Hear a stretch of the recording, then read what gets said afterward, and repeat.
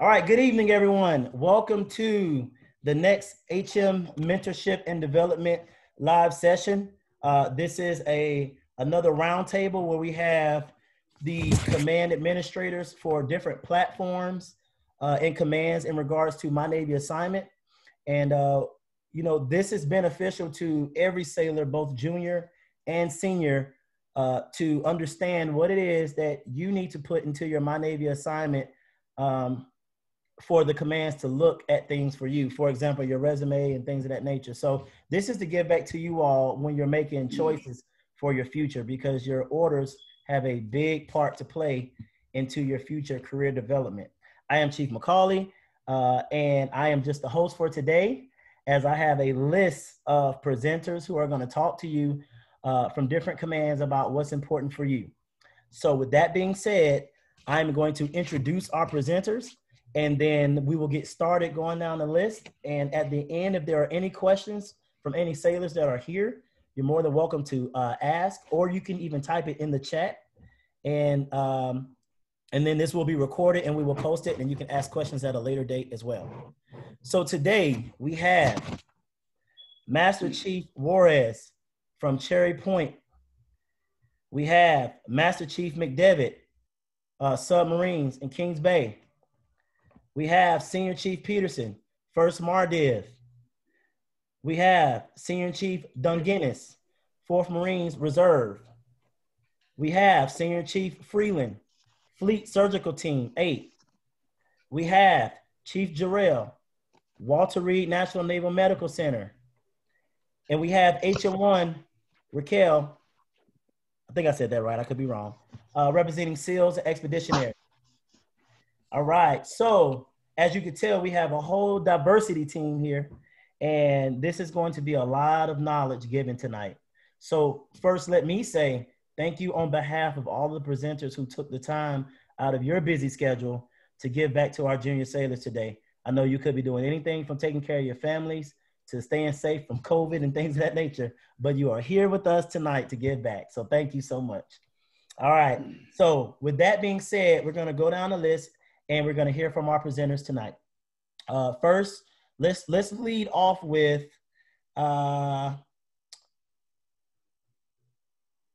let's start with Senior Chief Peterson down in 1st MARDIV. All right. Hey, good evening all, or for me, it's 02:30 in the morning or so. So good day to you all. So I just wanted to take an opportunity here to branch out to you all to inform you on some of the things that we are looking at 1st Marine Division. So basically, real quick, down and dirty, the composite, the makeup of our command, and why this is so important, My Navy assignments, and what we need from you all to do as sailors. One, make our jobs easier, make you more competitive for the job that you want. So when the detailer is speaking on your behalf, we can take those from your resume, apply what you have in there with your preferences to our command comments, so the detailers can have a better understanding what the command wants, what the sailors want, and then they can articulate and speak for you on behalf of that billet that you may be fighting for, applying for. So first off, our location, we're located in 2 different areas. We're located in 29 Palms. It's not as bad as everybody thinks it is. All right, it's not a bad spot out there with 7th Marine Regiment. They have a very high influx and increase in advancements out there at 29 Palms, and plenty of opportunity to deploy. And then our second location is Camp Pendleton, where 1st, 5th, 11th, and a lot of our separate battalions are out of in Camp Pendleton, California. Our manpower, we have 1,241 enlisted billets across 5 UICs, and we sit somewhere right around 980 to about 1,020 billets filled. So when you start crunching the math, we're sitting at about 82 to 87% manned at all times. So it really is, it's imperative on us at the command level to do our jobs and really scrub your guys' record, because we're not manned to where we need to be. So we really need very, very, let's say, strong, high-powered, motivated sailors to come to us, because the workload, it's not 65 corpsmen anymore going out with a battalion. We're going out the door with 50. So we're doing a lot more with a lot less. So we're looking for the best of the best that are applying to come to Blue Diamond 1st Marine Division. So our rates, we have RPs, PSs, HMs, and NDs. And then within the HM community, specifically what we'll be talking about today, we have obviously the Lima 03 alphas. We have Lima 02 alphas. L10 alphas. We got your L24s, which is your BHTs, and the L12 alpha, your PMTs. So I'm going to start with the E4s and what we're looking at for E4s and below. So now with the new construct, the BSO 18, all the sailors are immediately going to shore duty, right? So you're no longer coming to sea duty right out the gate anymore out of core school. So what we're looking for in those E4s, we're looking at your PRT scores right out the gate. Why? You're coming to Camp Pendleton, you're coming to 29 Palms. The environment is very austere. You got lots of mountainous areas that you're going to be hiking, up to 20-mile hikes for your McCree whenever you're doing that kind of stuff. So we are looking for excellent low and above. That's the first thing we look at, is excellent low and above at 1st Marine Division. And then when we go from there, we're starting to look at your standard scores. Now that we can see your standard scores on the advancement exam, we want to see, because that is what we have as analytical data that the Navy uses for us to grade your professional knowledge based off of a test. And that's all we can see on our end as the receiving command. So we can't see anything else that you do day-to-day work ethic-wise because we're not there with you. We see your quals, obviously, we look at that kind of stuff. And then we do not see your evals. So this is where the resume comes in big time for the E4 and below, because your evals are only seen on My Navy assignments currently if you're E5 and above, because it feeds through your PSR and through BOL and feeds it in there. And then we can see your performance mark average and your promotion recommendation. So we cannot see that for E4 and below. That's why the resume is really important. So what you ask, what are we looking for? So what we're looking for is we want you to brag about yourself. Take the opportunity to brag about yourself and what you did at your command. So what we look at for structure-wise, go into your eval, take your last eval, literally look at it and type it right in there. If you want to type just the full eval, go for it. If you feel like there's a lot of important stuff that maybe was not captured in your eval, that was in your brag sheet, take that stuff off that Word document, copy, paste it right in there. Provide your ranking. If you had a ranking, a hard ranking or a soft ranking on your eval, number 1 of X, number 2 of X, because again, we can't see how many people were in your summary group. So explain that to us. Make yourself more competitive and more sellable for the job. Give us those hard facts, those numbers. Let's see. Training. So lots of training. We see your ETJ now, your enlisted training jacket. We see your college. We see your awards. But if there's training that you did outside of what's being captured in your ETJ, document that there in that assignment history in your resume portion there. Give us that information. And then positions. So whatever positions you held, if you were a senior watch floor corpsman of a specific ward, put that title in there, and then bam, write out the bullet right after the position that you held, and then give us the bullet. Also, everybody's family's dynamics are different. And we do see how many dependents you have on the sailor history. We can see how many dependents you have, if you're married, if you're divorced. We see all that stuff, right? So if there's certain reasons why you're trying to get to California and you're trying to get to 1st Marine Division, if it's family related, if you scroll down to the bottom on My Navy assignments under your resume, there'll be a spot that says resume comments, right? Put the comments in there on why. I had a sailor last cycle, just last week. We were looking at it. He was married, had 4 kids, but he was geo-batching. So he was trying to get back to, by his own choice, he was trying to get back to California to be with his family, where it was just more beneficial for him at the time to do a geo-batch. So he was fighting to get back to California, and he put that in the resume comments. So that was something that we could look at and consider as well, because we want to take care of the sailor and we want to take care of the organization at the same time and have that balance. So put those kind of comments in there. If you see anything that, if you feel like something like, you know what, this is a question that's not answered, go ahead and do that and we'll take a look at it. So that's the E4. E5s. So number 1, again, PRT right out the gate. So we're looking for that excellent low again and above, coming to 1st Marine Division as an E5. And then we're going into your evals. Now we can see your evals inside My Navy assignments. So we're looking at your evals, we're looking at your performance mark average, and we're looking at your promotion recommendation. What I would offer to you is inside your assignment of your history is where those evals were taking place at. Take the opportunity to put your rank again, and then now post summary group RISCA. Take advantage of that PSG. We can't see that on our end. Feel free to throw that in there. Put it in the inside the resume piece. We're also looking at time in service, time and grade. Why? So the reason why is higher tenure. We've had multiple, we've been burned a few times per se, where sailors have arrived to 1st Marine Division with like 16 to 18 months orders. And by the time you get done with a workup and we have you fully trained, And if we don't catch that on our end, we may not even be able to deploy you. So now we can't employ you if we can't deploy you. So we do look at that. So if you're coming up on higher tenure, time and service, stuff like that, take a look at possibly getting a higher tenure waiver and get that put into the system so we can see that while we're picking you for the job. And then again, standard score on your test, your advancement exam. We're looking for that. I'll tell you, it's no secret. At 1st Marine Division, we do have an algorithm for our map when it comes to advancement exams. So we're looking for that 50 and above on the average of your test scores.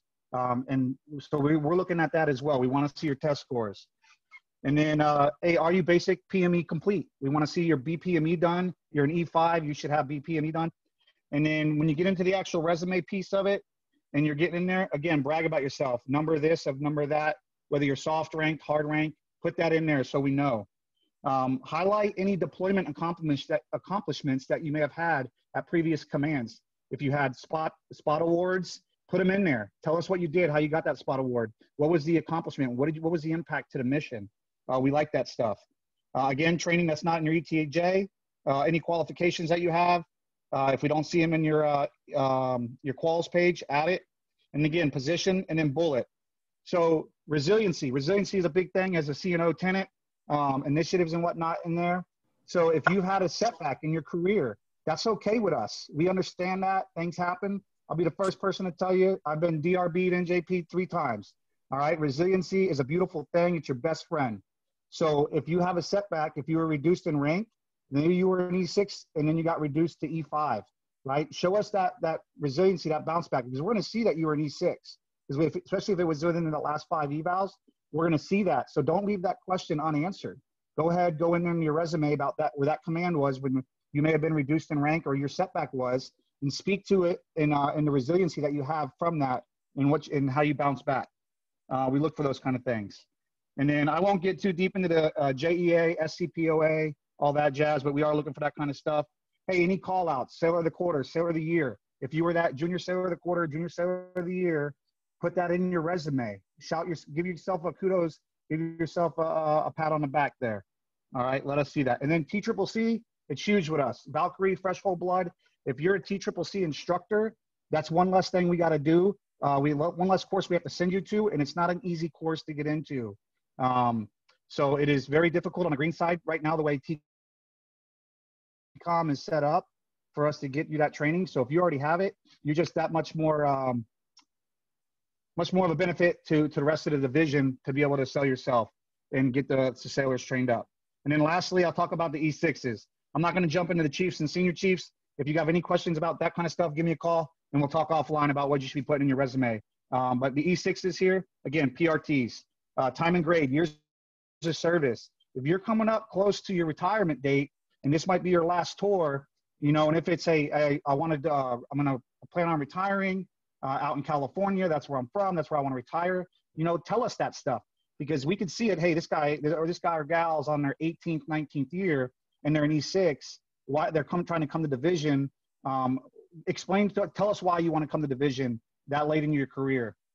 Give us some feedback, give us some information so we can understand that, because again, right, we all have lives outside of the Navy, and we want to be able to put the best fit forward for the command, but also we want to take care of the sailor ultimately at the end of the day. So we are at Blue Diamond are here for you. Hey, are you PPME and SEJPM complete? We look at those things. I will tell you, last cycle we had 1 billet at 1st Marine Regiment, and that was the only thing that was on my Navy assignments for E6s for us, and there was 15 applicants. So I will tell you, if we are looking and we're scrubbing and we're getting down into the weeds with it, we will reach out to the sailor's command, and we will ask the sailor, if the sailor's command, hey, what's going on with this sailor? Where they fit at here, fit at there. We got it down to a tie on where we want to rack and stack people. Help us help your sailor out kind of deal. We reach out, we talk. The names are there. So now we can see your command, we can see the names. So that gives the chiefs the opportunity to talk you up as well. Hey, if you're at instructor duty, we're instructor of the quarter, instructor of the year, put that stuff in there and amplify it. Don't leave these things blank. And I'll tell you, I'll leave you with this. Retired Master Chief Joseph Birds, he taught me one thing that was really, really important to me. He taught me a lot of things, but one thing that was really important to me and stuck out was this: if you have the opportunity to document, you take advantage of it. Any opportunity you have to document something about your career, you take advantage of it and you put it in writing. And so that's what we're looking for. And then I'll make sure Chief McCauley has my email already. If you want to throw that in the post there, Chief McCauley, feel free, and the sailors can reach out to me if they have any questions. And I'll also get them set up with Senior Chief Para, who's currently the 1st Marine Division SCL, since I'm out here deployed, and he'll be able to talk to him as well. And that's all I have. Wow. Let me just say, I took notes of that. That was so much. I talk fast. I'm sorry. That was some great information. I will make sure that your email gets in the comments. Senior Chief Power is actually logged in. I see his name on here. Welcome aboard, Senior Chief. And that was awesome. Okay, so let's move forward. Let's move to Master Chief Juarez, CMC Juarez, out at Cherry Point. Well, that's not really fair because he covered everything. You know what I mean? So it's going to be, look, Cherry Point is not unfortunately, is not a highly desired billet to come to. And we kind of understand that because of our location. But I'm going to tell you, it's a great command that we're able to have. But really, I'd just piggyback on what you said. You know, what I tell my sailors, because I get a lot of the new sailors coming right out of Corps School and Field Med, is really market yourself. You got to really think of it at, you know, that a resume is there for a reason. And so it's very, very important that you market yourself for your next job. And with that being said, you know, really, really, PFAs, we all know, are a big part of that. What we can see on the other end, as well as any deficiencies with record, meaning any NJPs or anything like that, those get flagged. So the resume is the only really part that you have an opportunity to really, really put your input in. You know, if you're a work center soup, if you have some supply background, all those things are going to be key. If you've any accolades that you receive, you definitely got to put that in there, because I'm going to tell you, if I'm sending someone to 1st Marine Division, I want them to know sick call, and that should be important. So how much sick call time do you have? Have you had an opportunity to work at either APU or which is the ambulatory patient unit there, procedural unit? You work in home port, you know, seeing sick call. What things are you going to be able to provide? That gaining command is going to be huge. And if you're leaving stuff out, that gaining command, that's all we can look at. And when I'm putting in input, I need to make sure that I'm doing my diligence and looking through that stuff so that I give my commanding officer, my skipper, the opportunity to have the best candidate available. But really, you know, covered everything. So thanks. And, any questions that you have, though, absolutely let us know, because on the other end, you know, we have to make decisions on information that's available. The less information available, the opportunity for you to get selected for a great billet is going to be very, very difficult. And that's all I have. Awesome, CMC. Thank you so much. And you're right. Maybe I should have saved Senior Chief Peterson for last. I'll keep that in mind next time. Yeah, I don't have anything to say, just to say thank you for a privilege and the opportunity. It's definitely great to hear and see subject matter experts, institutional technical experts such as Master Chief Juarez and Senior Chief Peterson. And thank you, Chief McCauley, for putting this together. Really, this is what we need. This is what our sailors need. This is our leaders actually need, because we need to maximize our institutional mindset, because we often go straight into technical fields, and we forget that the Navy promotes leaders. And for that, you need to maximize your institutional acumen. So I appreciate everything you guys have do. I've learned a lot every day from Senior Peterson, and I've known Master Chief Juarez. This is the reason why we have leaders like him elsewhere at Cherry Point. So I appreciate you chiming in.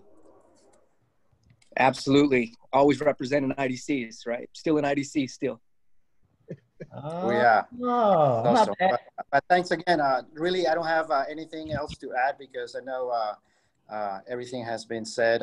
Yes, just to uh, recap, everything is like we are in a business organization, and to stay marketable, often sailors actually don't like to be compared or be seen or spoken about like, hey, this is your competition. So those words sometimes are not welcomed by some of the sailors. So what I would like to say about that is just that people, sailors in this case, they need to take it with a grain of salt because it's a healthy comparison. And the only thing that puts in perspective is if other sailors are capable of completing not just your M&A assignments or your resume, but also all the other opportunities that laid on the table in front of us, it's by choice that they choose to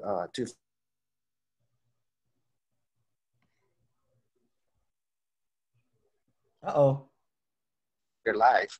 Okay. And so that healthy comparison that I was speaking of, especially what it means is that if the sailor next to me is capable, so I am, or so am I in this case. So we have to make that choice as an individual. We have to take ownership of our future. Thanks again. Awesome, awesome. Thank you for those awesome words, Senior Chief Par. All right, let's move to a different platform. Let's move to Master Chief McDevitt down in submarines.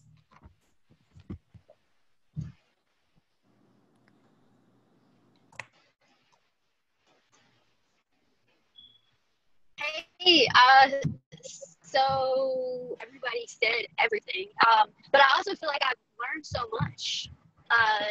Talking about the eval breakouts and soft and hard rankings and things like that to put in my resume on M&A. I know I personally didn't think about that for myself, so that's a great. Master Chief, I think you might be. I think your phone might be going in and out. Really awesome to learn and to. Yes. I think your phone is kind of going in and out. If you just if you could rewind just maybe about a minute of what you were saying, or not a minute, but maybe a few seconds of what you were saying. Can you hear me now? Yes, I can hear you. I think you it sounds like you're okay. Probably. Go ahead, we're listening.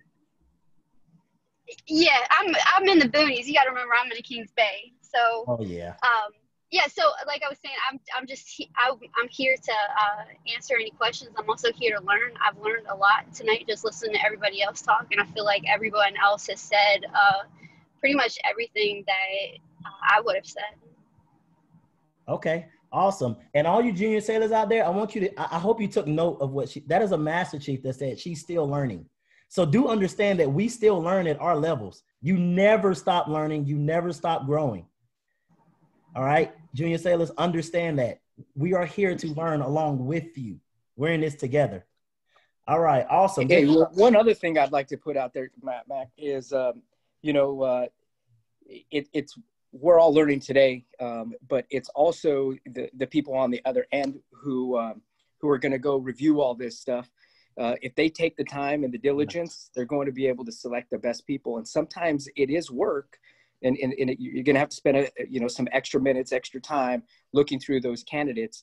But you have to understand that you are doing what's best for your clinic, your organization, and if you don't take a active role in that, then you are going to get the less desirable candidates, or those who are only going to be at your command for 14 months, and then they get hired, tenured, or whatever.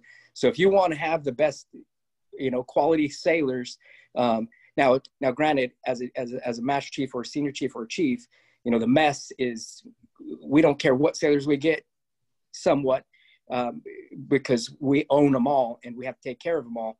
But if you can get some, if you can stack your deck, why not? Absolutely. And it's crazy because as I'm listening to you all talk, I'm actually thinking about my job and my role as an officer recruiter when I deal with civilians. I'm looking at resumes every day, trying to figure out who am I going to send to a board to bring in the future, doctors and nurses. So this is amazing. All right. let's move to Chief Jarrell up at Walter Reed National Naval Medical Center. Hi, good evening, everyone. So again, I think most of the information has been stated already as far as what we're looking for. I will just touch on, of course, what we do here at the Medicine. We don't necessarily dig too deep into the, I would say probably E4, E5 and below. We do look at some E5s and E6s, definitely when it comes to our technicians, simply because we want to make sure that in those leadership positions, we are getting personnel with experience that's had some leadership under their belt. What have they done at their previous command? We look to see if they're doing back-to-back shore duty. If they're coming from the fleet, what kind of knowledge could they bring back to Walter Reed? With us being the stand-up of the Navy Medicine Readiness and Training Commands, a lot of the times it's very beneficial to get sailors who are either coming from Greenside or from the ships that have had shipboard or deployment experience, because we do get a lot of sailors that are right out of school. So coming here with that knowledge and that leadership to be able to give them some advice and guidance on what to like once they actually leave here. Because of course in the Medicine, it's nothing like being out in the actual fleet. Because you don't have the same type of relationships with the personnel and stuff that are around you.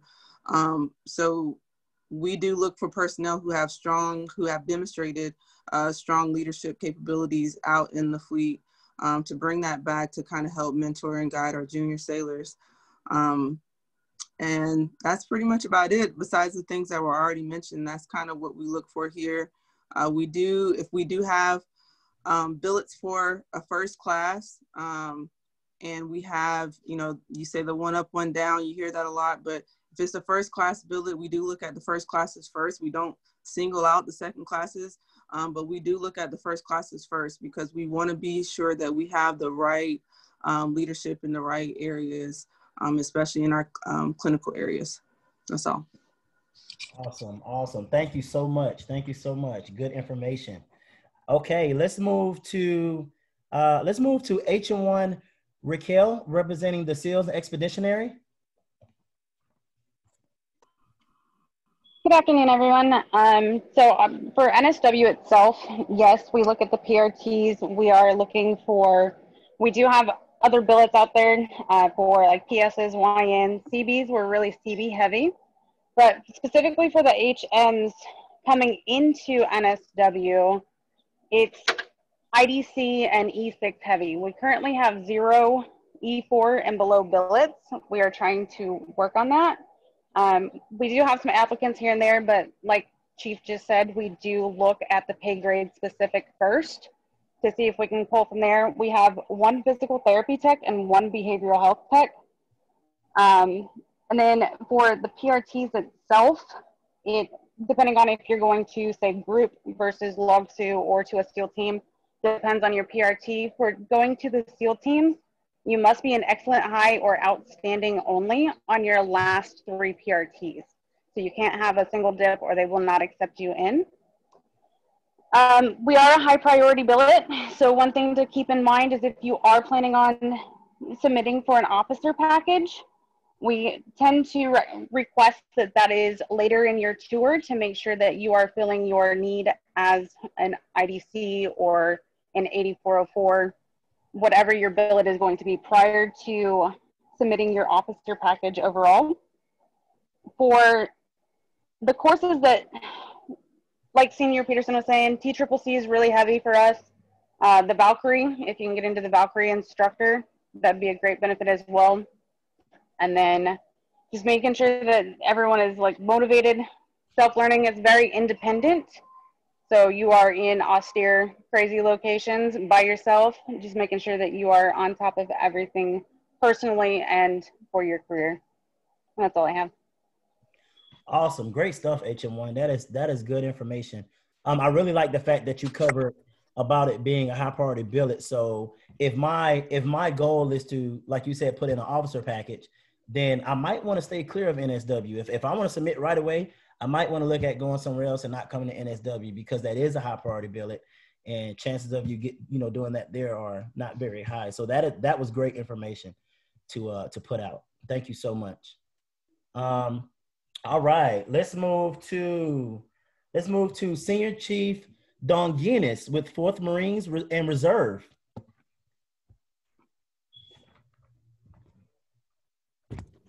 So good evening, everyone. So Senior Chief Don Guinness here. So I'm currently stationed at 4th Marine Logistics Group out in New Orleans, Louisiana. But what I'm going to talk about, since Tom already discussed a lot of stuff, Senior Chief Peterson, coming from an overseas command. So I was the Human Resource Department LCPO and patient admin LCPO as well. But during my tenure back in Naval Hospital Guam, we started with the CMSI DBBD before it becomes my Navy assignment, and this is the thing that we actually look for. Besides from HYT, PRT, we don't really accept. We don't really pick sailors who's actually in the probationary or even good low. It is just because the island food is really good, and we already expect that's gonna contribute to a PFA failure. This is when PFA 2 strikes in a row, 2 strikes, you're out, right? So PRT is the biggest thing for overseas command.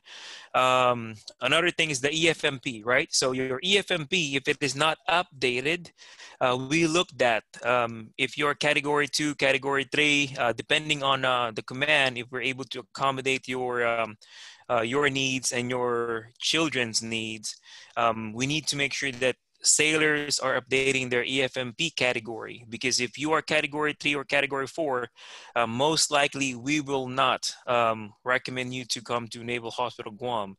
It is just that because our next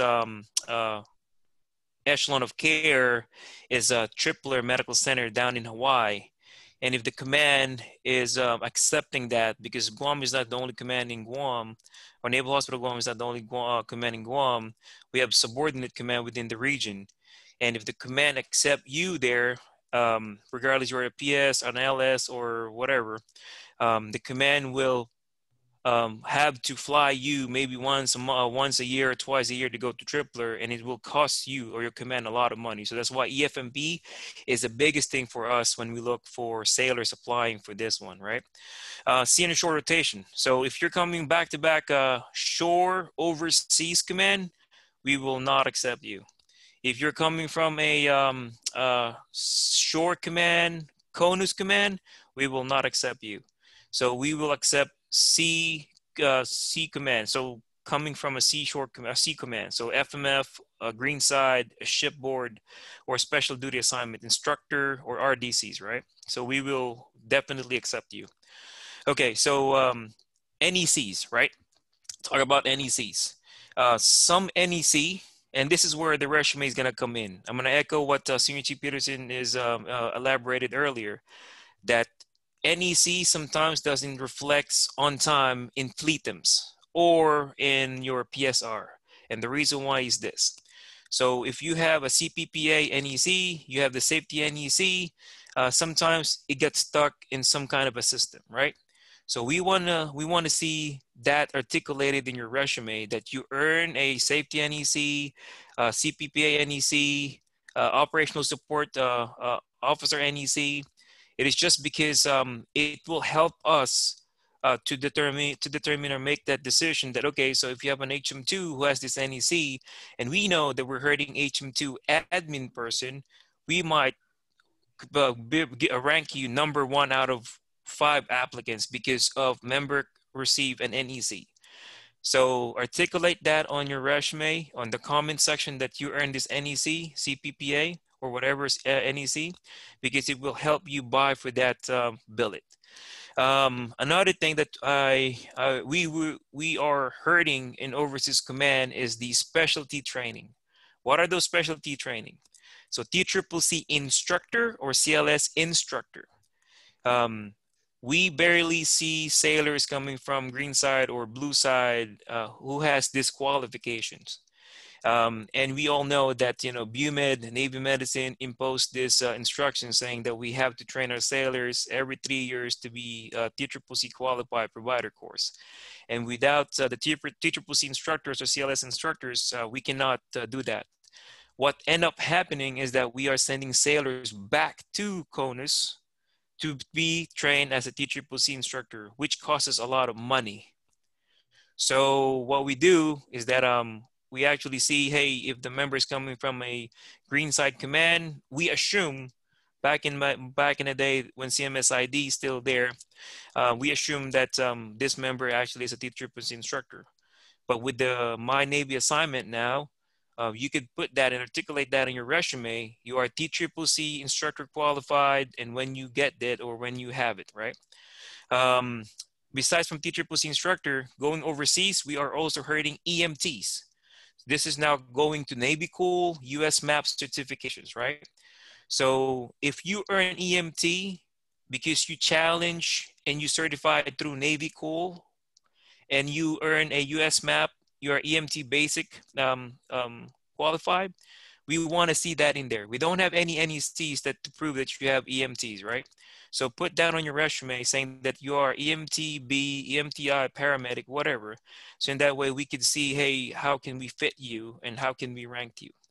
Another thing that we look for in Overseas Command is the EVOC course, Emergency Vehicle Operator course, or course certified. Because even though you're an EMT, if you have an EVOC qualification, we can still put you in to drive those ambulances overseas. So that's another thing, right? For the chiefs out there, right? ELD, Enlisted Leader Development Facilitator.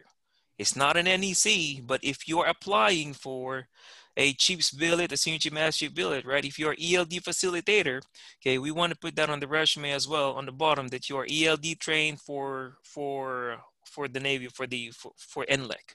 We want to see that. I'm going to top it up with civilian certifications. So Overseas Command going to a hospital command overseas, we do really hurt on nursing care. Even though we did teach this in core school, or you get this from another command, but if you are qualified civilian qualified LBN, LPN, CNA, we want to see that in there because it will tell us a lot. Okay, so civilian certification plays a lot as well. So this is what we look when sailors apply for Overseas Command. So hope this information, especially sailors coming trying to apply for Overseas Command, took these notes, and I know you guys are going to continue doing this. So that's all I got. Pending any questions, I'll be standing by. Wow. All I can say is wow. That was amazing. You covered a lot of information. Before we move to our last presenter, I want to tell you that I've been taking notes on everything that all of y'all have been saying. And one thing that I know I can hit on big time for our junior sailors is that PRT. All of y'all have said PRT numerous times.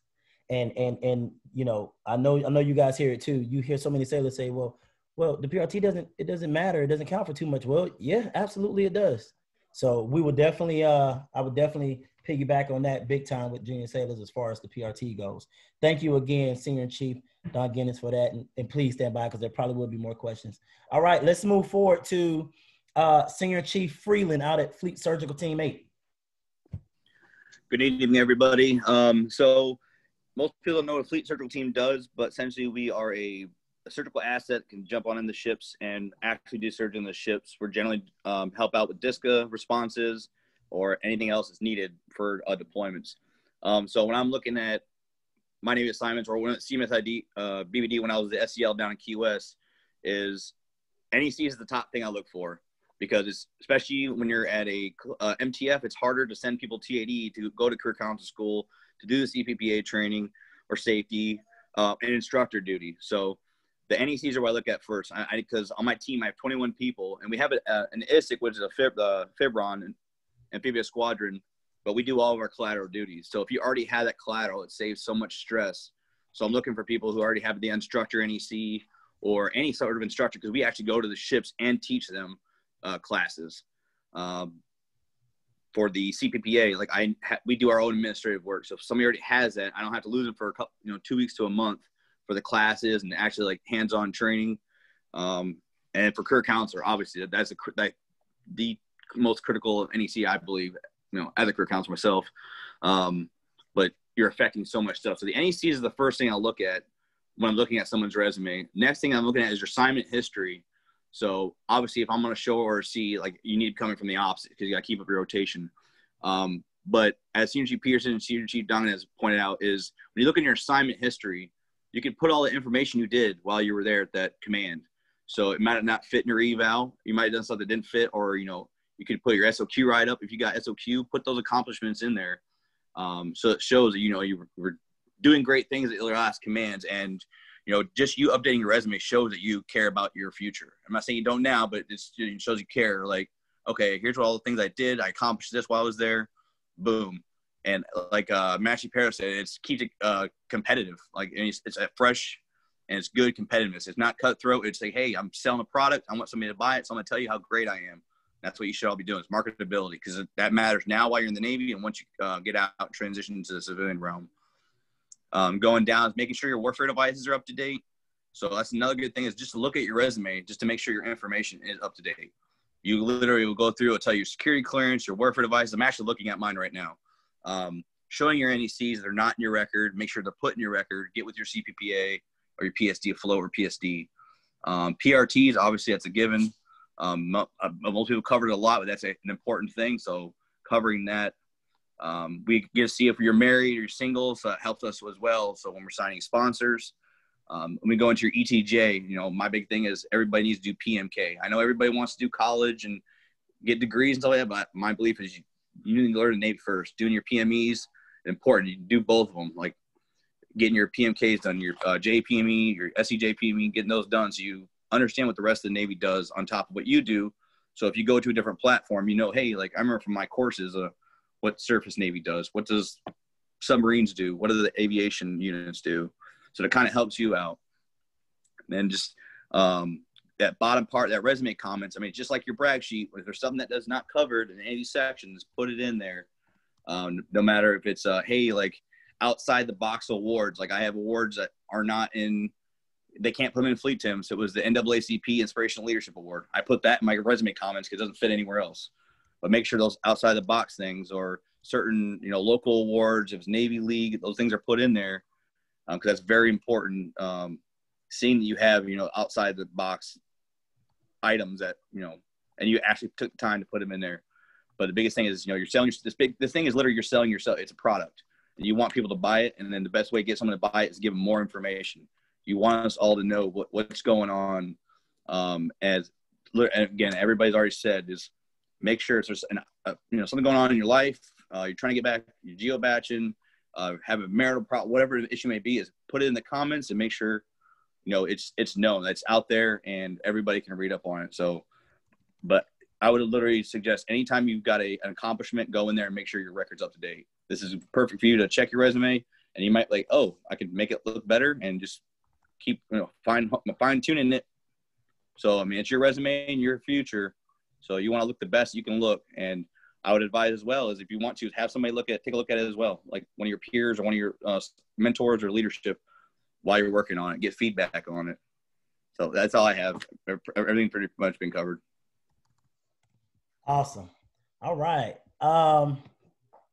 Well, I did see, before we get to questions, I did see two more of our presenters that came on board that I have as well. I want to introduce Senior Chief Jordan.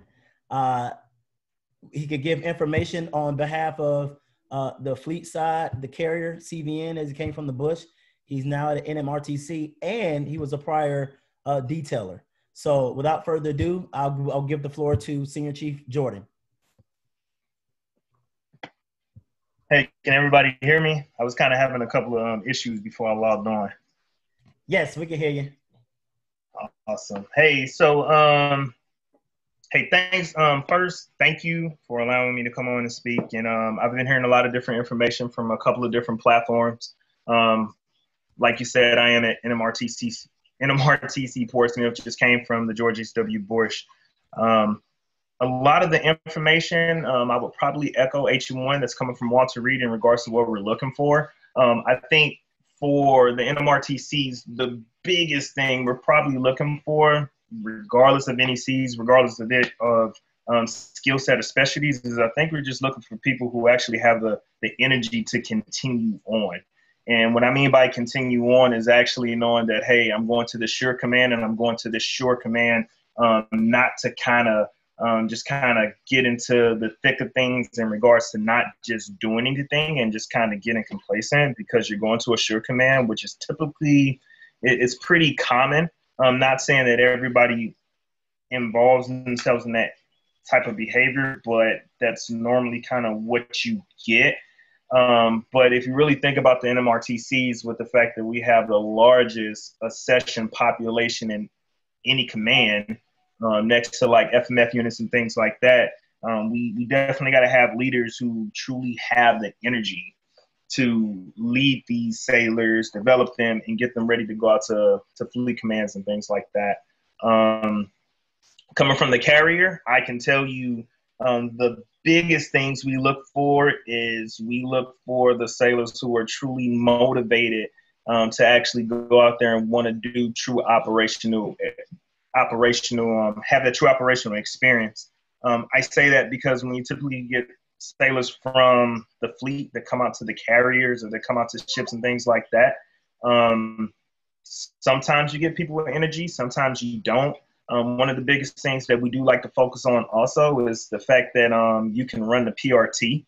I think that's been going around the room because a lot of the times you just really don't have the time to stay physically fit like you would be with the FMF and things like that. So typically sailors tend to drop off when they come to the carrier. You tend to find a lot of BCA failures and things like that. So that's something. As far as prior detailing, so I know the process changes. Detailing changes like almost every week, every month, every day, every 24 hours, every whatever the case you want to call it.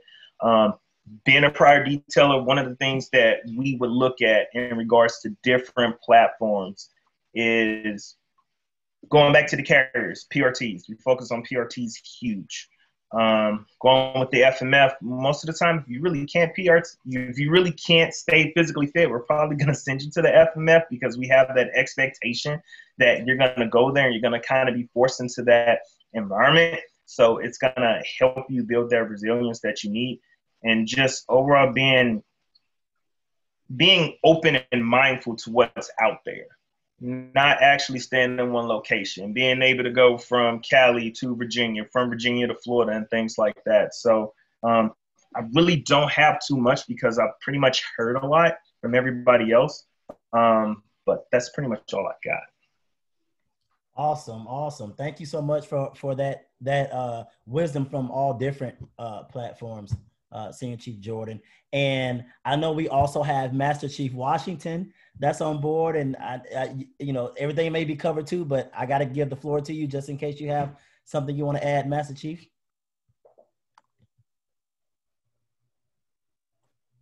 Too easy if I can figure out how to unmute. So Tamika Lakeisha Washington. My career path is much like Ray's. I did FDNF hospital, LSD, carrier, PERS, and now I'm at NMRTC Portsmouth with Ray. So I please forgive me if I hit anything that's already been hit, but from the large MTF side, the one thing, I think we have to think about and remind our sailors, even when they're applying for these short duty jobs, is, at the major MTFs now with the DHA transition and us going into NMRTC, short duty as we know it really does not exist. So we're going to this sole source platform.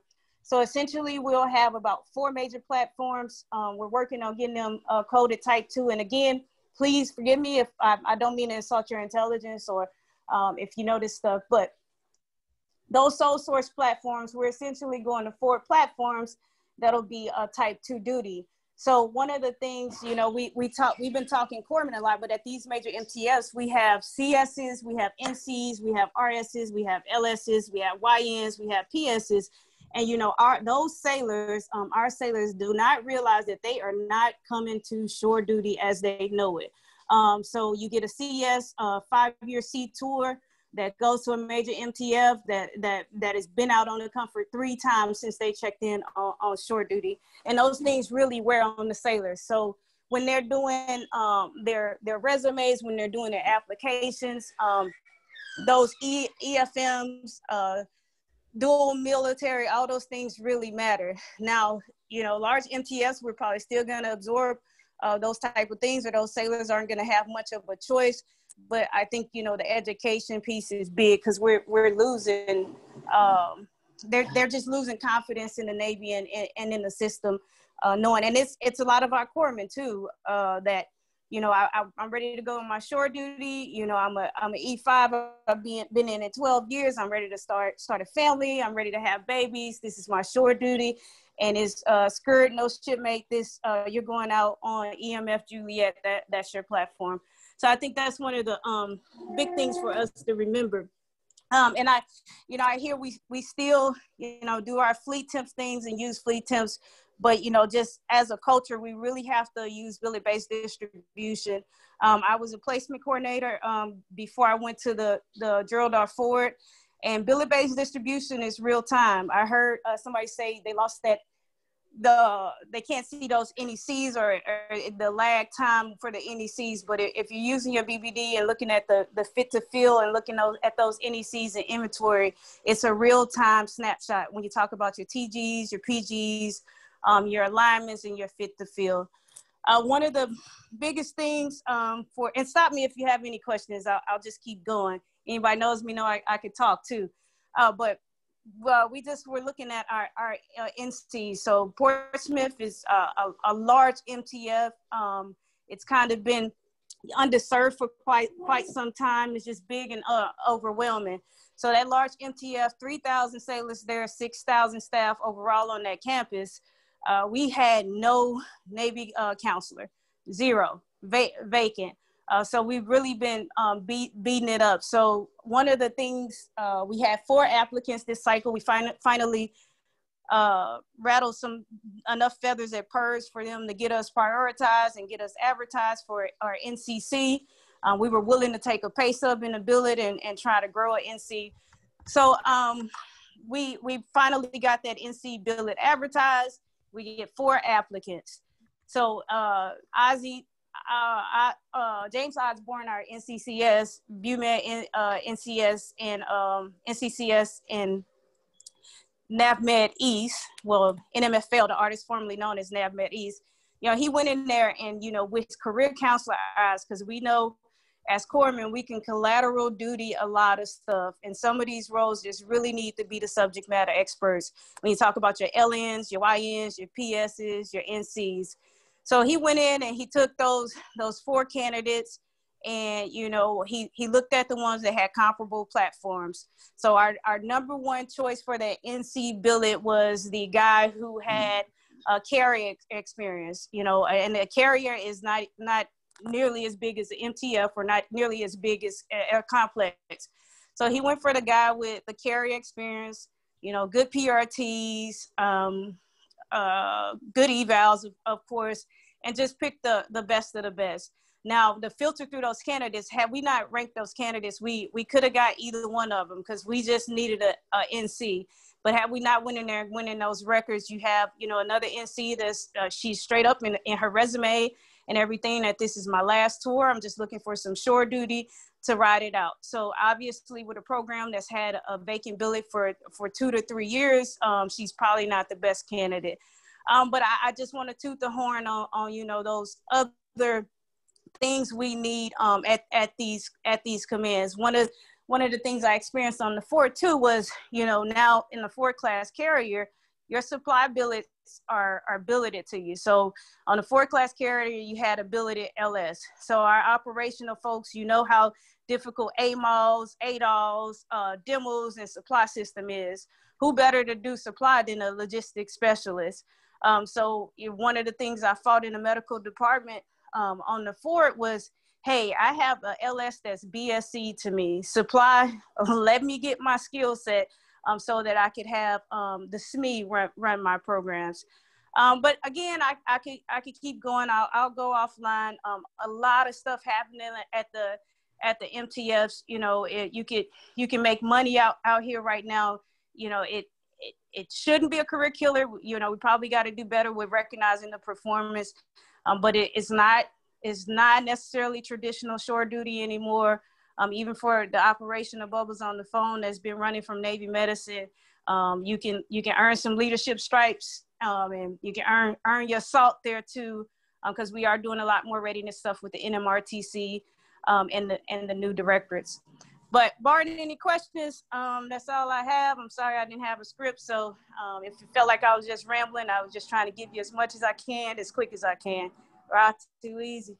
Right. And Master Washington, we don't want no script. What you did was amazing. Thank you so much for that.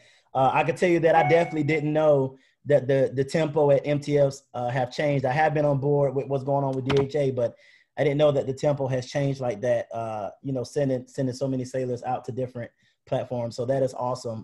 Great gouge. I do know that Senior Chief Jordan wanted to come back in one more time to speak on fleet tips. And then after that, we'll take any questions from any sailors that are on, and then we'll get ready to close out. Senior Chief Jordan. Hey, thanks for bringing me back. Hey, Master Chief, I really appreciate you putting the information out on fleet temps. So when you really look at fleet temps, Master Chief is right. It's really not like a real time. It doesn't really provide the most accurate real time. Let me correct myself. And the reason I say that is because if you think about in the past, right? So dental tech E5, right? That dental tech picks up E6 and that NEC drops off, right? Or say, for instance, surgical tech picks up chief and that NEC drops off, right? So you know what you used to get? You used to get people that were fleet temps, those sailors on board ships or wherever the case may be, and they didn't realize that, you know, this person's NEC might have dropped off or something might have changed in the system. And then what they would do is they'll call the detail and be like, hey, you know, I see this quad 0 chief that's sitting on board this ship. And, you know, I'm trying to line myself up with him or her to get on board this aircraft carrier. And they didn't understand that that person was an x-ray tech or a surgical tech in the past, and that when they got selected for chief, that NEC dropped off, and now they're reflecting as a quad 0 general duty corpsman. So the fleet temps thing, I would definitely say, I wouldn't say don't use it, but I would be mindful to back that information up with BBD, because she's right. BBD is going to give you real-time information in regards to exactly what's going on with the individual that's en route to your command or at the command that you're trying to go to. Also, when it comes to those other different rates, the CSs, the RSs, the YNs, and things like that, I would say be mindful of those rates and understand them. The reason I say this is because a good portion of our sailors will not have the experience of dealing with other rates unless they either, one, go to a command where there are other rates, or go to a ship or go to someplace else where it's really fleet concentrated.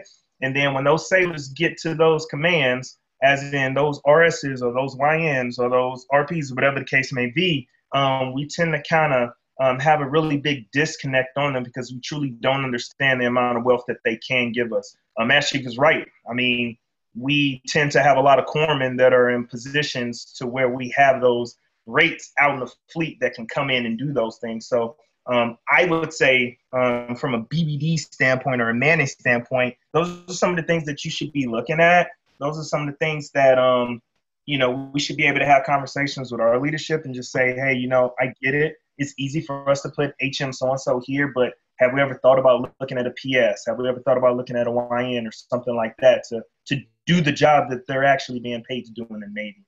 So that's just some information things. Thank you. Awesome. Thank you so much again, Senior Chief Jordan. All right. With that being said, I know there are a few sailors that are on board. For any sailors that are not presenters that are here right now, if you have any questions, you can either type it in the chat or you're more than welcome to come off mute and ask your question. The floor is yours if you have a question. I'll stand by.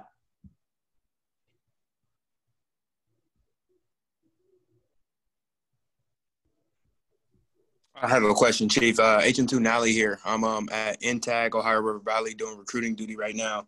My question is, because I spoke with you, I think it was last week. I had Facebook message you about trying to go sub IDC.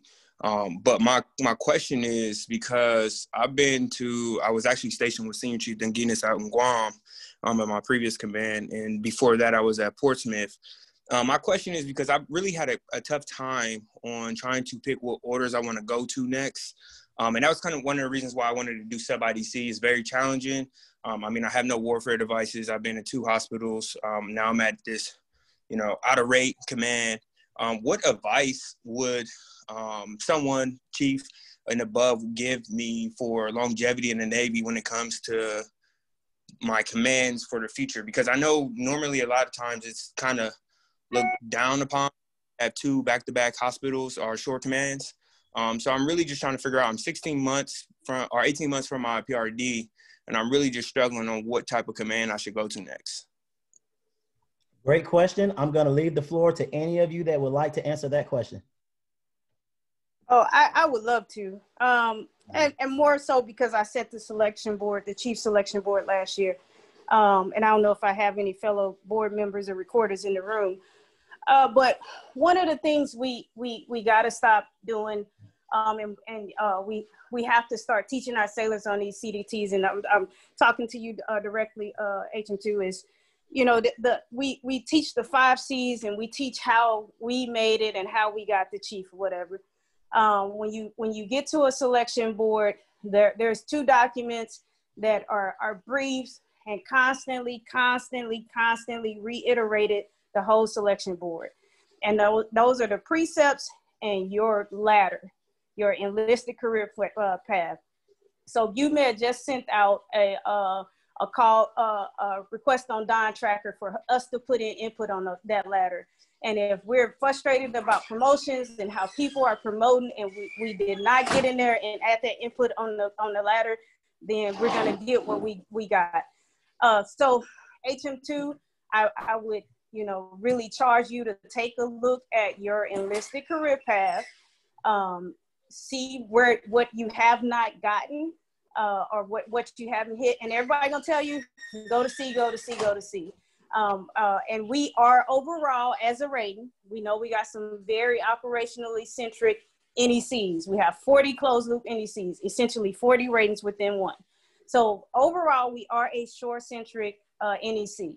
I mean, a shore-centric rating with some very operationally intense NECs.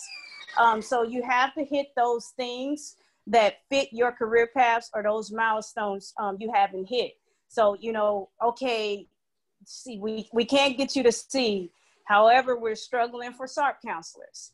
However, we're struggling for IDCs. You say you want to be a sub IDC, and overall, our whole intent is to take, our quad 0 sailors or our sailors in journeyman or apprentice level NECs, the lower level E1 through E5 NECs, and we want to encourage them to go to these senior and these mastery NECs. So, HM2, the Navy wants you to go from, you're quad 0 now? Yeah, Chief. I'm sorry? I am currently quad 0, yes. All right, so the Navy wants you to go from the quad 0 NEC to a mastery level NEC. So we don't need you as an X-ray tech. We don't need you as a surge tech. We'll take you as a BHC because we're just hurting from those.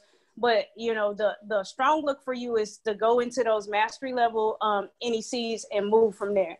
Now, you're talking to a quad 0 HM that made Master Chief really fast, made Senior Chief really fast, made Chief really fast. But I'm going to tell you that I'm probably an anomaly. I told you I'm quad 0. I got 2 ships off under my belt. I got a Marine Corps tour under my belt. I got an FDNF tour under my belt. I am the anomaly. I'm not, the norm. So take a look at your career path, see which milestones you have to hit. A lot of times people want to just location detail. The location is not going to get you what you need in your record to be competitive. So I can't stress enough. Take a look at your ladder, take a look at those precepts. You know, I'm not sure where you want to go if you want to be a chief, but just think about it. Our Force Master Chief and the Force Master Chief, and before then, they put out those ladders and they told us exactly how to get from E1 through E9 in our rating. And that's the biggest piece of advice I'll get you. I'm not going to say do it my way, or this is what I did, or this is what you have to do. And I'm telling you, this is as fresh as I can give you, being that I sat on the selection board last year. And again, you know, it could change from year to year, but those are the tools that we use as selection boards. I appreciate that, Master Chief. Hey, and if I can chime in, you know, this is Master Chief Juarez. With the new construct of the NRMTC, we are going to be, I mean, you know, the writing's on the wall. We are going to be looking for more operational billets. And you know, Master Chief Washington's right. You know, when we're talking about getting into these jobs that, like behavioral health and stuff like that, we see a strong need for those.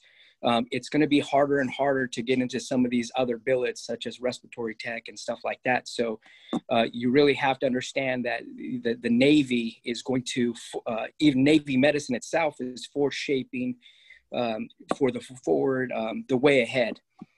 So you really have to kind of look at what the, you know, Navy medicine is going to need here, now, and in the future. And this is not just going to affect enlisted ranks. This is also affecting our officer ranks. And so you're going to see it's going to be harder to be an HCA because we may not need as many HCAs. And so, you know, the future is changing for Navy medicine, and you have to, if you want to be a part of it, you're going to have to make some moves. And so that's really all I wanted to make sure. And I know that Master Chief McDevitt is itching to speak on sub IDC. I want to say, Master Chief McDevitt, you're more than welcome to. But remember, we do have a Zoom coming up for that. But go ahead. No, so that's why I just put so that's why I just put my email address on there. So please feel free. I will give you the good, bad, and the ugly. Absolutely, please contact me. So yes, like Master Chief Juarez said, we actually went to Surface IDC school together. So I was a Surface IDC. We graduated in 2007, and then I did 2 tours as a Surface IDC. I was on the Theodore Roosevelt for 4 years. Then I went to Navy Marine Corps Public Health Center. From there, I did an IA to Kenya, and then I went to sub IDC. I did a tour on the Michigan, and now I'm here at NSSC Kings Bay. So I did a boat. I'm at the ISIC. Yes, please email me any questions you have. You know, you can call me, whatever. I have 16 crews down here that I'm responsible for. I can give you 16 different points of view if you would like. Yeah, and we can save it off for tomorrow, Chief McCullough, because I don't want to take up IDC with this venue. But yeah, yes, contact me, please. I appreciate that, Master Chief, and I'll definitely be tuning in tomorrow for that IDC Zoom meeting as well. Okay, if you go to the chat window on here, I put my email on there. I wrote it down. I appreciate that. Okay. Hey, HM2, this is Chief Maddox, man. I'm at the sub IDC schoolhouse. I got one question for you. What's stopping you? What's stopping me? Nothing. What's stopping you? Okay.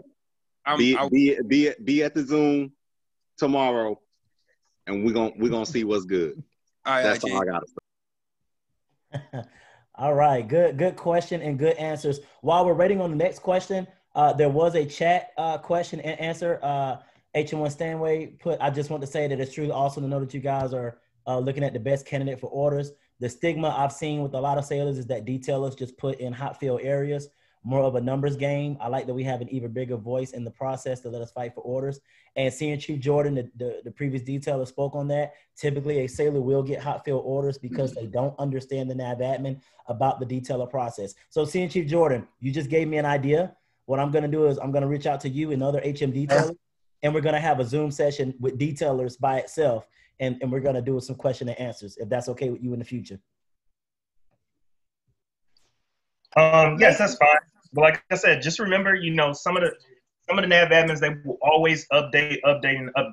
But from my detailer experience, typically the sailors, they don't understand the nav admin, right? And to be honest with you, if you're not actually, sorry, they don't understand the nav admin. And so what typically happens is that the sailor will go into BBD, or they'll go into My Navy assignments, and they'll make their selections and things like that. And you'll be surprised at what they typically pick.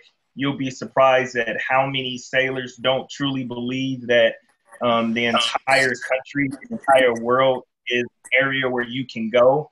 And a lot of the times sailors tend to, they kind of narrow down their selections. So as a detailer, if you're a sailor and the only thing you want to do is stay in San Diego, and only options you're giving me is, I want to go to Fleet Surgical Team this, or I want to go to Naval Hospital this, and everything resides in San Diego and I cannot get you to that location, then where do you think I'm going to possibly send you if I can't get you to the locations? Now, typically detailers will reach out and have that conversations with those sailors, but a lot of the times is you cannot sell yourself short by trying to get to one specific location. I've always told sailors, if you want to go operational, you got to think about all the different locations. What is most important? Is it the location or is it the billet? I tell sailors, the billet should be the most important regardless of the location. If you want to go with the Marines, I want to go with the Marines, and I want to go with the Marines anywhere. Okay, that is going to open up a detailer's options for you to help you get to that billet, because the billet is what makes the sailors, not the actual location. And that's just something that we need to preach to our sailors. Awesome. Yeah, and I just want to put a shameless placement alumni plug out. You know, on that call, I think it's important to have the placement coordinators and draw the full enlisted distribution picture. And, you know, placement is a big one. It's funny because I used to say when I was up there that detailers were just the figureheads, and detailers would take all the heat, but, you know, it was Ray Jordan or Rob or whoever it was in a detailer shop coming over and saying, hey, Master Chief, or Senior Chief at the time, I need this billet. This sailor wants to go here. And I'm like, bro, I can't. That's not the priority. That wasn't the priority for MCAB or MCAF or whoever. I need this billet filled. Then the detailer got to go back and figure out how to fill this billet to get that billet. So I think it's important, you know, manning and enlisted distribution is like Greek to even chiefs. So I know it's a little tough for sailors, but it's important to get the whole picture of how the process works. And I always defend the detailers, because most of the time it's the man and control authorities or the placement coordinator saying, nope, you can't have that billet because this is not the priority for whoever. And there's so many competing interests in a certain billet. So you have your quality of life. You know, I want to do high school DGM. You have readiness. This ship needs to be filled. And more than anything, that dollar bill will get in the way of getting that billet. So I think it's really important when we talk detailers, you know, to draw the full distribution pictures. Now, the most times sailors aren't interested in the placement side or the ECM side or the rating evaluator side, but all of that plays into how to get Sailor X to billet Y. It's a big deal. Absolutely. Thank you, Master Chief, for that. And you're absolutely right. Whenever we put this together, we'll make sure that we have that 360 degree, that full circle on board, and we can try to break it down to them so they can understand, because you're right, that is very important. Thank you so much for that, Master Chief. Any sailors out there that have more questions, the floor is yours.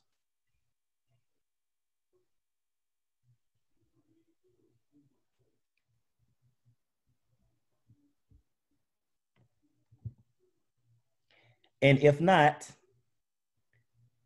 I'm gonna get ready to close this out. While I'm talking, if you're a sailor that have a question, please write it in the chat, or you're more than welcome to come off mute and I will stop. But because it's getting ready to, I think we're hitting about 1 hour and 30 minutes, which is awesome. I try to do these in an hour, but this one definitely needed 1 hour and 30 minutes. This was great. let me say before we close out, first and foremost, again, a big thanks to everybody that showed up tonight. You took time out of your schedules to give back information to these sailors. And I know that these sailors are going to feed off this. And this is a recorded video, so they'll be able to watch this at a later point. But before we close out, what I would like to do is I'm just going to go down the list one last time with my presenters. And if you have any last words of advice in regards to what we talked about tonight, you're more than welcome to give it. And then once we're done with that, we will close out this Zoom and we will go about our merry way. So let me go back to Senior Chief Peterson. Since you opened it up, I'll let you be the first to give your last closing comments. All right. Hey, I appreciate that. And I see Senior Para's face now on video too. So I'll say the last few remarks from 1st Marine Division. And then just as Senior Chief Para and I have been passing the torch back and forth between 1st Marine Division and Special Purpose MAGTF, I'll turn it back over to him because he's currently sitting in the seat if he has anything else to add. So first, Senior Chief Freeland, I appreciate you bringing that up about the resume and just showing that the sailor took interest and cares, because I was back in there and you just reminded me to update my resume on something. So I appreciate that, because that care factor right there out of the gate, and Senior Chief Parler can attest to this, we had 15 people applying for 1E6 billet and only 3 of them put in their resume, and their resumes were not very good at all. They were not appetizing. And I will tell you that we did not select those sailors. So please take the time, I can't stress it enough, to take care of yourself and take care of your career. Diversity, seashore rotation, yes, but if you were just at 1st Marine Division and you went down the street to Pendleton or to Balboa, and now you're trying to come back to 1st Marine Division, odds are we're not selecting you. We're not gonna put you in our top 5. We want diversity within 1st Marine Division. We want diversity within our Chiefs mess. Now we know we don't have the end all be all say to that. And there's some EFMP, there's stuff, family dynamics that come into play, and we understand that. But I will tell you that we want diversity, like I think it was Senior Chief Gordon hit on before. Go from East Coast to West Coast, overseas to Florida. We want you bouncing around. We want that diversity. We don't want a bunch of I-5 sailors hanging out in Southern California at 1st Marine Division.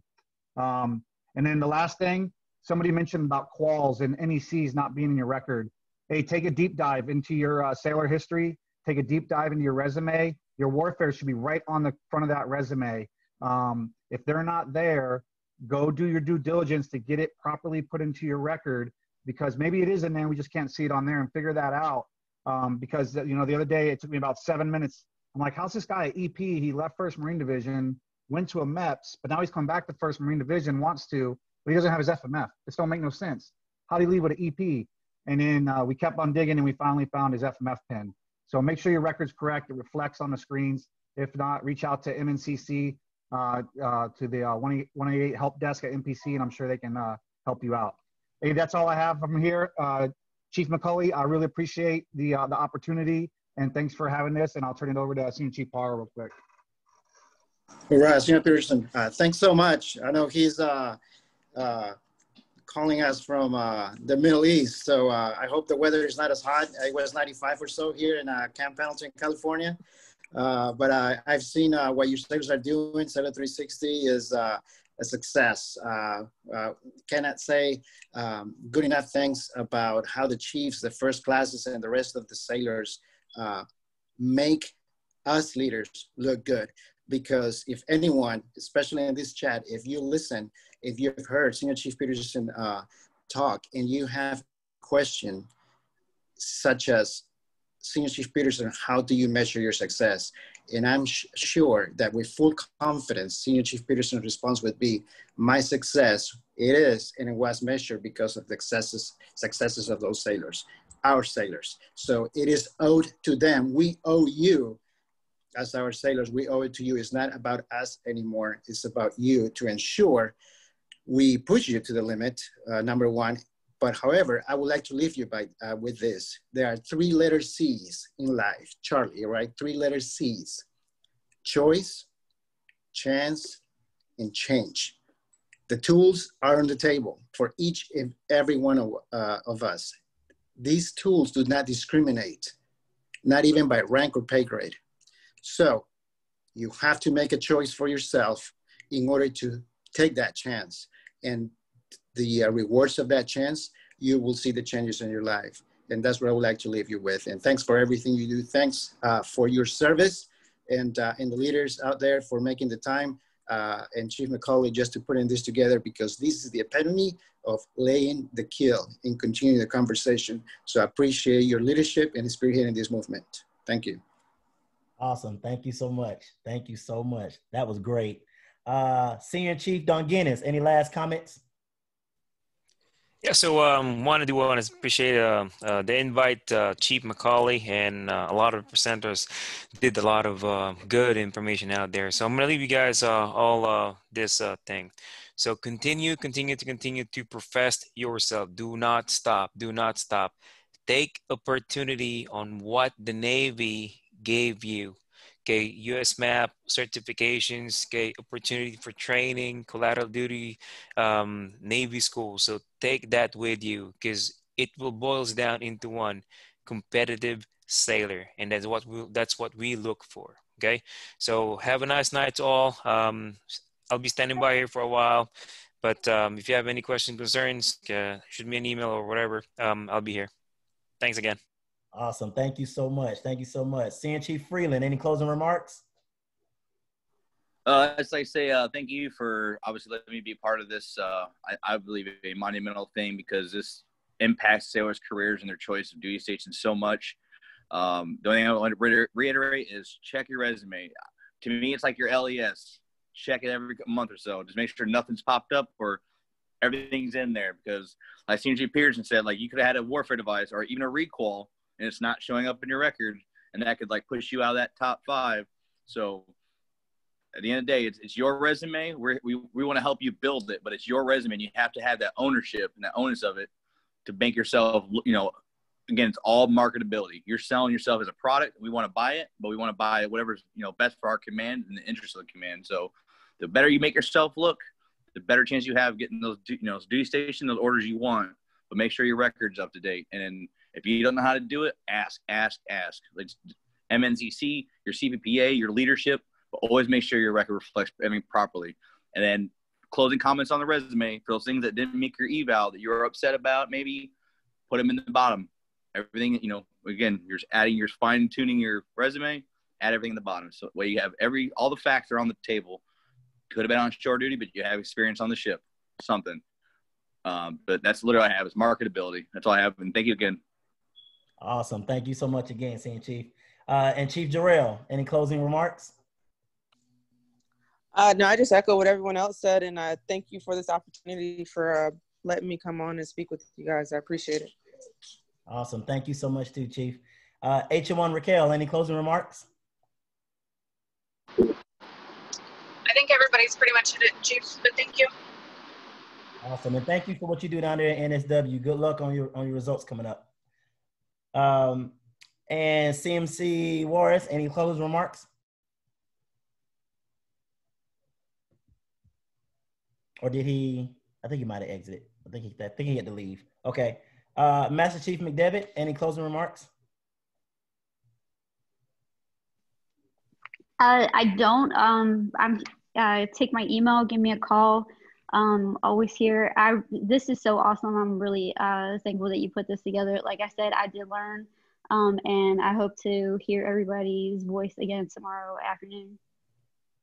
Awesome, awesome. I can't lie. I'm actually very excited about the IDC Zoom session tomorrow too. That is going to be epic.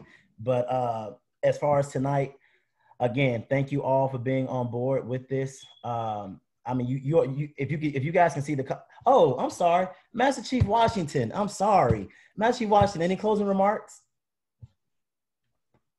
Hey, I'm about to let Senior Jordan slide in there. Is he still on? So I saw that HM1 Stanway had another question about dropping NECs. If we want to go ahead and answer that, or we can go offline. Sure. You see his question in the chat. Yes. If you would like to answer, you can answer that. Okay. So let me take a look at the question again. It says, does dropping your NEC help you more than hurt you while you're in your orders window? So you won't be able to drop your NEC while you're in your window. Because again, the way enlisted distribution comes, when you get in at that 12-month mark, you're already counted as a roller in your current NEC. So dropping your NEC, you have to do it before you're actually deep into your negotiation window, so you can get distributed in the new NEC. But when you talk about dropping the NEC, you have to look at the NEC health and see where you are with that. Oftentimes, our sailors who want to drop these NECs have a better chance of going to sea in their NEC than a quad zero. So it's all about timing. It's all about the health of the NEC. And I will tell you that the ECM health is not the best gauge of when you should drop your NEC, because the rating evaluators, another piece of the enlisted distribution triangle, the rating evaluators are tracking those NEC healths real time. So when I think about the ECMs, I think about them 50,000 foot level.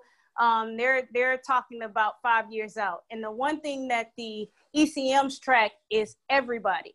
So it doesn't matter if you're limb due, it doesn't matter if you're pregnant, it doesn't matter if you're in prison, in the brig, it doesn't matter what's going on. In the ECM inventory, it's everyone. The rating evaluator slide, and I don't know if they're still doing them, but the rating evaluators PERS 4013, they're the ones that'll give you a true snapshot of how healthy your NEC is. So a lot of times NEC could be extremely healthy at shore, but undermanned at sea. So if you're trying to get to sea, it might be better to stay in your NEC. So I say that to say that all of that is real time what's going on. Do not wait until you're in your negotiation window. Do it close so that you can get out of the inventory at your current command and get distributed to your next command in the next NEC. So it's all case by case in real time. I know we've seen, pharmacy tech, I fleet temp such and such, and he dropped his NEC yesterday. I put in my request today, and now I can't get mine. It's really that track that closely in real time for the NEC health, because it might be you're the only one roller and there's one job. So the ECMs are who's the ultimate authority on that, won't let you out of that NEC at the time. So I hope that answers your question. I really, really appreciate being able to come online. I appreciate everything everyone does. Stay sharp to the junior shipmates on the line, and to the newly minted Super Chiefs. Congratulations, and remember that you're those technical experts, and now we need you to pull Chiefs and push Master Chiefs. Too easy. Awesome. Hey, H1 Stanway, if you can, we'll talk offline. I want to get everybody out of here because I know they want to get to their families, and I know CNG Peterson has so much to do in Kuwait on this Friday coming up. I know he's tired. It's early. So I want to go ahead and close this out. Again, I want to say thank you to all of you for showing up. There will be more in the future. I will reach out to you. I'll call all of you my HM Avengers. We're here to avenge our rate. So thank you so much, brothers and sisters, Chiefs, Senior Chiefs, and Master Chiefs, for coming on board tonight. Everybody stay safe, stay blessed, and this is it. Have a good evening.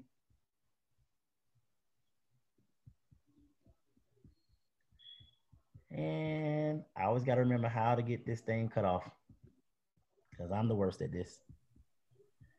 Congrats, man. I appreciate this. But how do you... It's all right. I think you're still recording. Okay, we're out.